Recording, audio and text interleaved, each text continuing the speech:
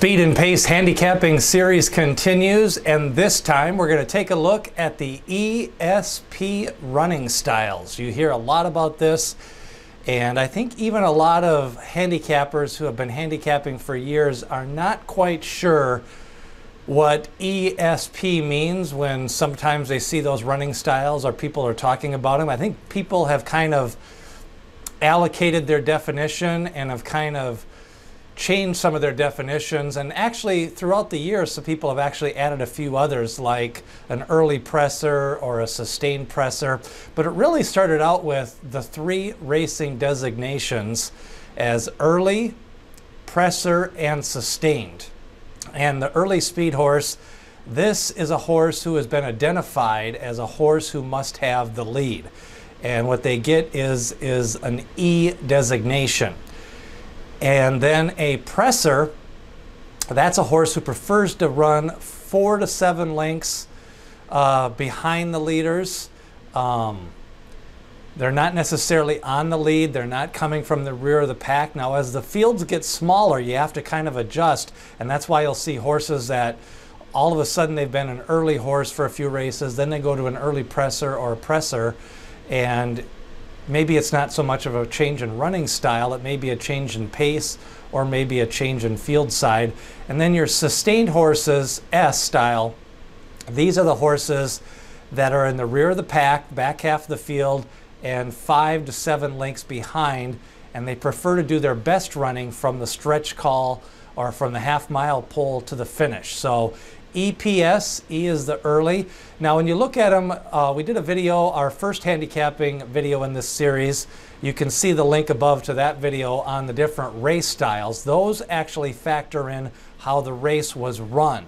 The EPS running style is actually handicapped into individual horses' pace profiles. So a horse like Authentic is an E because he does his best running. And one of the things I think a lot of handicappers do is they'll go through and look at the past performances of the last 4 or 5 races, and they'll take all of their races. And really what you want to take is horses when they run well or when they win, preferably when they win.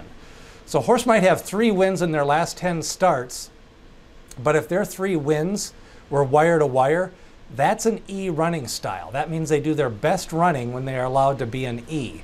If a horse has 2 wins in their last 10 starts and both those wins were from an S style, that means they prefer their best running style as an S, and that's probably where you're going to see their better Brisnet or Beyer speed figures. We'll be talking about speed figures in another video. So today we're concentrating on the EPS, and one of the most powerful factors in horse racing is when you go through and you start to label these horses, you'll say, okay, this horse is an E, this horse is a P, this horse is a sustained, is what they call the lone E. And that's when you get a 5, 6, or 7 horse field, you handicap it through, and you see just one horse with the lone E designation. That means they have a good chance of going wire to wire, even if they don't have good recent form. If their E wins are 4 or 5 races ago, but maybe the last few races they haven't been able to get an early lead and control the pace, then that's where they'll get that lone E running style. Now if you get a race where what I call a triple E, that's where you get 3 horses that have an E or an EP, that's when you start to factor in the possibility of a pace meltdown. You may get some fast fractions, and that's when you may prefer more of a pressure or a sustained running style.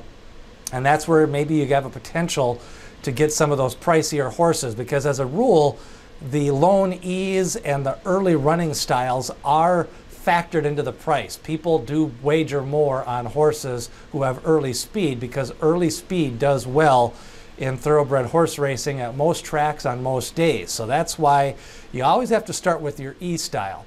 Then when you take a look at your pressers and sustains, then you want to maybe look at some of the adjusted fractions, and we'll talk more about the fractions in future handicapping videos, but that's what an EPS running style is. You've got your early, your presser, and your sustained.